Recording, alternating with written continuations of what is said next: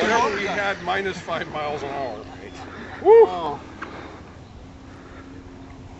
You can breathe now. That's a noise that was beautiful. You flew like right over my head. It's like this is beautiful footage on here.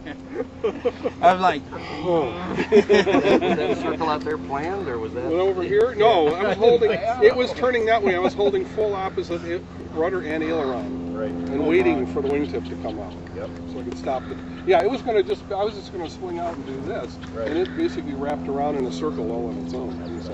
here, can you replay on this? A little bit of guided cruise. Free flights have more control.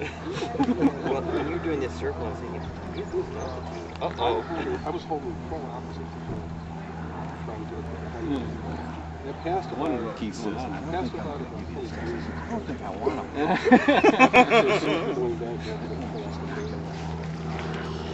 It makes sense. Did you try it last night? Or Good morning, I'm Jim Beagle, designer and builder of the Beagles Staaken. It's a World War I German bomber, 92-inch wingspan, about 7.5 pounds. It's got 5 motors in it, GWS 400, running 3 cells, a pair of 3-cell packs, and all the surfaces are full in the tail. It's got 3 rudders, 2 elevators, and rigging wires are live. Wired. Crew of 7 different pilots. Things. Yesterday we had A turret at the top wing here for defensive purposes.